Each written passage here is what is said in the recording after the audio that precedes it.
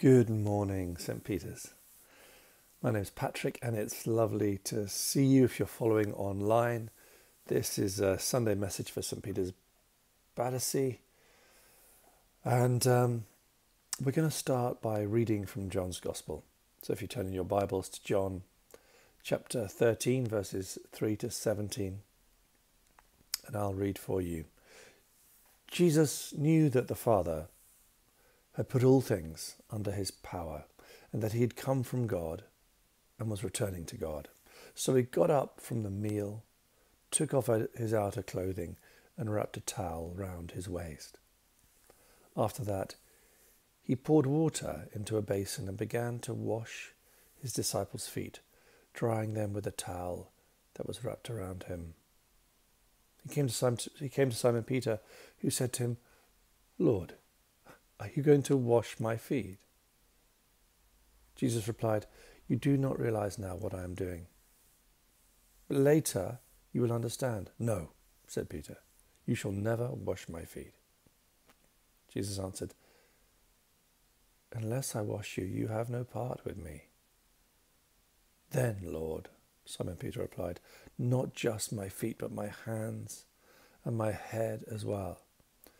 Jesus answered, "Those who've had a bath need only to wash their feet. Their whole body is clean, and you are clean, though not every one of you."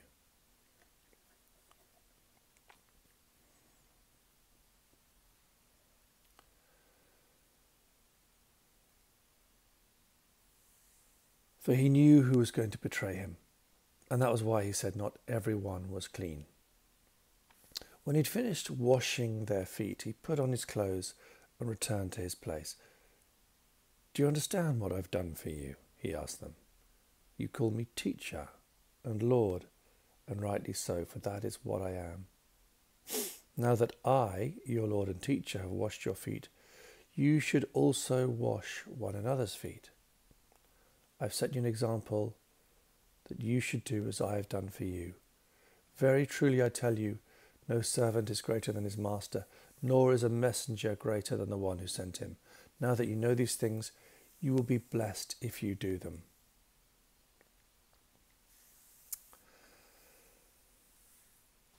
This is the second message in a series of love in the Bible. Last week we looked at Jesus' new command, love one another as I have loved you. And this week we are looking at loving like Jesus the servant. Loving like Jesus the servant. You know, John's Gospel is often called the beautiful gospel, the deep gospel which takes us into places that only are glimpsed in the others. And we'll see that in a few moments. You know, service in some countries is very important. In France, they say the restaurant business, for example, they say le client est roi. The customer is king. I wonder if you can remember a time when you've had fantastic service, a fantastic experience when you've been served by someone else.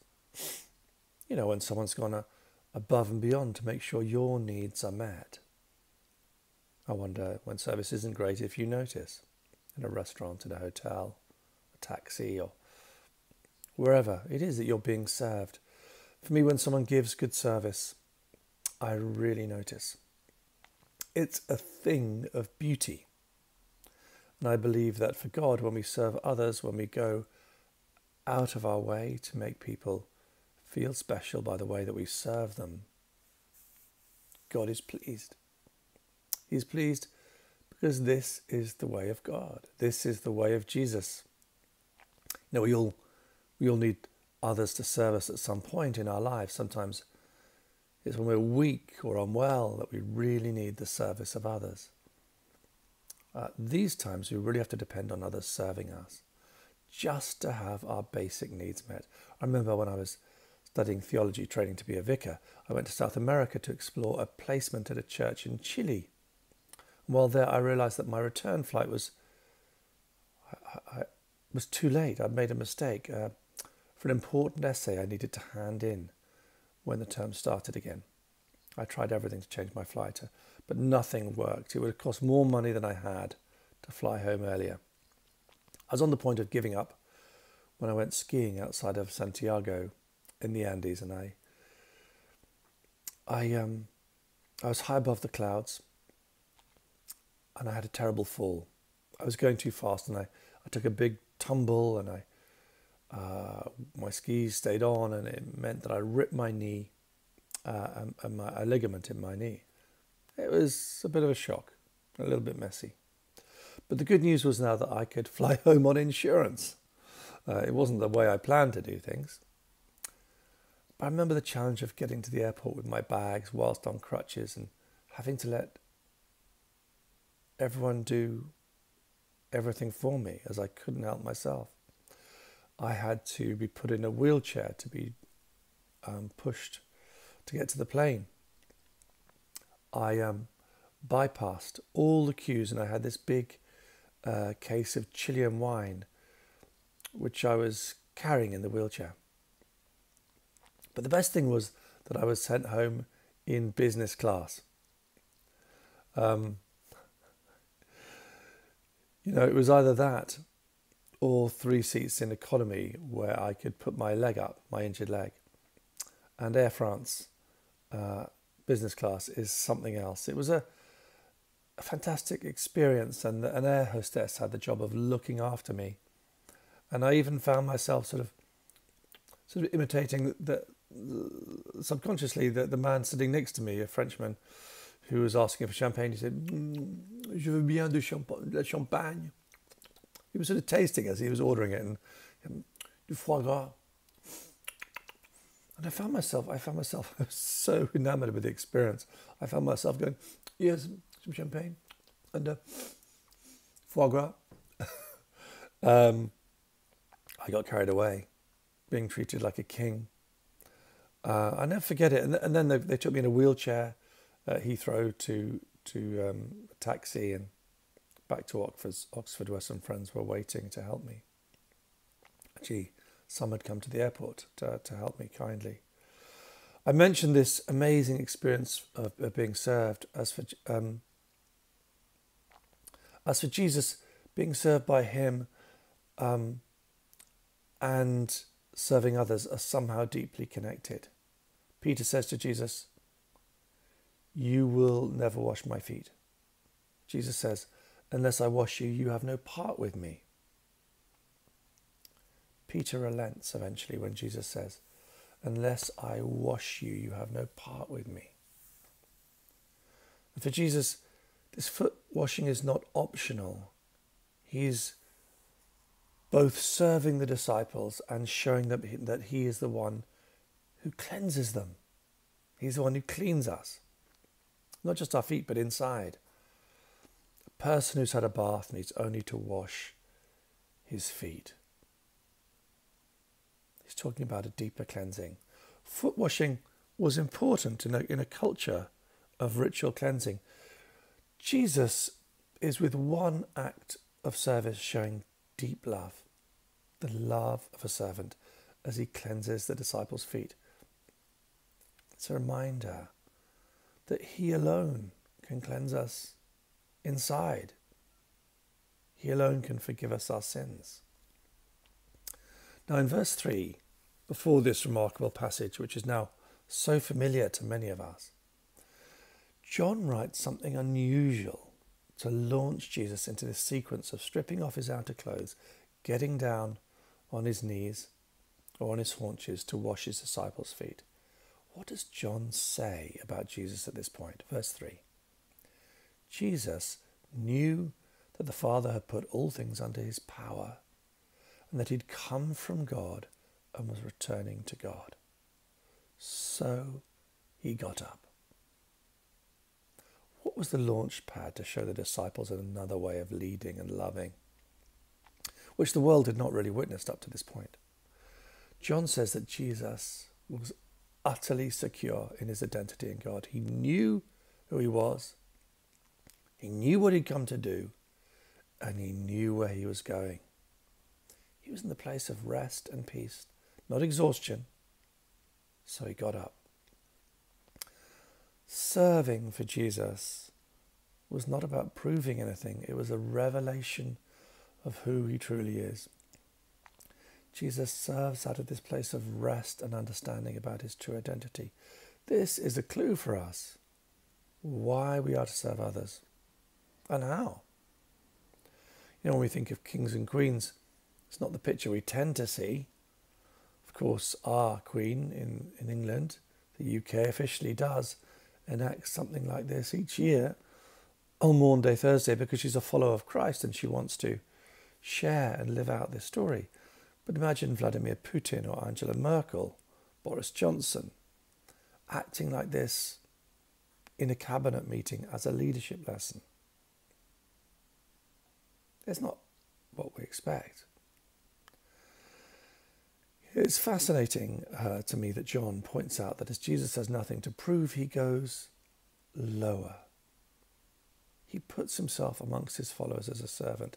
He shows them what it is to be like him. We need to go low. We need to humble ourselves and serve. It's the opposite of leaders who lord it over us and don't really care.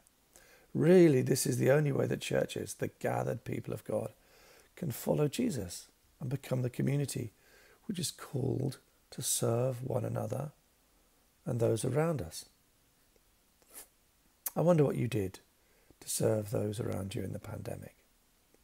A group of people at St. Peter's, Battersea, and a few of them did the lion's share, turned up every week to make meals for those who live across the road from the church in a residential home and deliver them. And some others came and did all the cleaning and clearing up after the cooking. It wasn't a huge operation, but it was significant. It was an act of service. It was a sign that we want to love our community through serving. And those people who served in this way were following in the footsteps of Jesus. In this winter, food poverty is expected to be very high. There's more homelessness, more unemployment. People are going to need some help in our community. What will our homeless shelter look like this winter for our community, our homeless community? What will those of us with jobs and wealth do to help those who are hurting around us, who are in need? This is something, if you're part of St. Peter's, I urge you to pray about. When we serve others as Jesus showed the disciples, three important things are happening. Number one, first, we're being obedient. We're simply doing what Jesus calls all his disciples to do, whether it's literally foot washing or serving one another. We're obeying him, and this is part of becoming his disciple. Jesus says, "Those who accept my commandments and obey them are the ones who love me." John 14:21. Jesus says, "If you hold to my teaching, then you really are my disciples. You will know the truth, and the truth will set you free." John 8:32. So obedience. Second, we're declaring God's kingdom has come through this new kind of love. Instead of demanding that my needs be met above all others, I'm curious to understand my brother's needs, my sister's needs. By serving others, my needs too are met. I wonder if you've ever been, as I have, to a Cistercian or Benedictine monastery, perhaps for a time of prayer or retreat. You can book in at these places. I'm not sure what it looks like in the pandemic, but in the pre-pandemic life, you could book in for a retreat for a few days. And at these meal times, with Benedictines, for example, they eat in silence and someone reads to them. And as you're not permitted to speak, you cannot easily ask someone to pass you the butter or the bread or the food you need. So instead, what you have to do is to offer food to your neighbour. You have to offer it to those around you. That way, when everyone adopts this practice, everyone's needs are met. And it's a metaphor for serving in the church. Everyone must serve, and everyone needs to be served at some point. Third, not only will we become more like Jesus, but we will see Jesus amongst us. When I serve you, I begin to see Christ in you. I treat you as if you were him. This happens particularly when we see the homeless men and women in our homeless shelter. Jesus says, when you feed them, or when you fed them and clothed them, you were doing it for me. When we serve each other, the body of Christ becomes visible among us. Paul writes in his letter to the Corinthian church, when one part suffers, every part suffers with it. When one part rejoices, every part rejoices with it. He talks about the members of the body of Christ, the people of Christ's church. This is Jesus' vision for his church, that we all serve and are served. Finally, let me finish with this challenge and encouragement. Finally, sometimes recently, we found people resistant to serve in our church on Sundays. There may be good reasons for this. Perhaps people are fearful of serving. I don't know. Perhaps they're nervous, anxious about the pandemic and the virus. But we cannot be the exception to serving in the Church of Jesus Christ. Otherwise, we will not really be the church family. Jesus calls us to be his family. He calls us to be his body. And we need everyone to serve here on the welcome team, leading prayers, doing the reading, being on the AV desk with the sound, serving drinks when refreshments are permitted again. We don't do that at the moment, of course. This is what it means to love like Jesus loves, to serve as Jesus serves. So I'd love you, if you're a member of this church, to pray about Jesus, where he's calling you to serve. Where would you enjoy? Where would you like to serve? Have you yet offered to be on welcome? Someone calls you, is in touch with you with a doodle to fill up.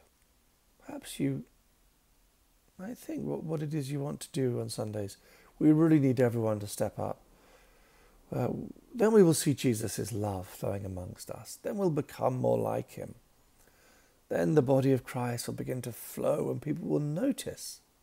We notice and others notice that Christ is amongst us and his body is doing what it's meant to be. Serving one another and loving the way Jesus served, we are then transformed.